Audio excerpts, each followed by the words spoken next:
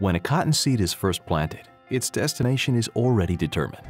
A beautiful bedsheet, a cozy towel, your favorite pair of jeans. While brands are establishing their product claims, such as grown in the USA, sustainable and ethically sourced, or 100% Egyptian or Peruvian cotton. But how can we really know if these claims are being met? How do we know what's true?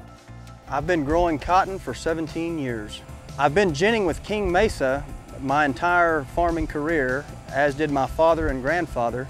Quality means everything to us. We strive very hard to grow a long staple quality cotton that's ethically grown here in Texas. And it's important for me to know that the high quality cotton that I grow on my farm can be traced from dirt to shirt. Let's take a journey together from the cotton field to the store to see how pure cotton is transformed into all of our favorite products.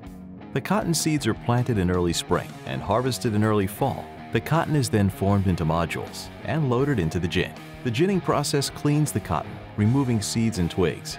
At this point, a molecular tag called Signature T is applied via a fine mist that allows us to authenticate the cotton at any point as it passes through the supply chain. This mist has absolutely no impact to the quality or durability of the cotton. It stays on the cotton fiber after spraying and throughout the supply chain. Individual bales are wrapped and tagged with a unique bale ID.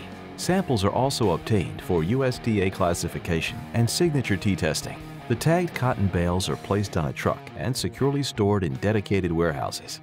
The tagged cotton is then transported to be spun into yarn. Sample cones are tested as the yarn is spun. The yarn is then shipped to its next destination, where it is Signature T tested before being used to create fabrics and transformed into products. And the finished samples are tested again when it comes back to its final destination. Molecular tagging and testing means that when something says it is made with 100% USA-grown cotton, it is.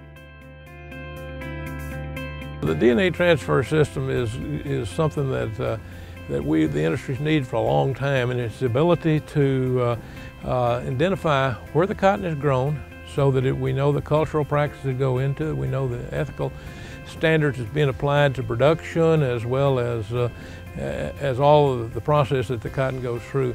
It's going to enable gins like King Mesa that have modern equipment, that's using modern technology to track that cotton from the field all the way to the end user, the shirt on your back, where that cotton came from and how it was handled.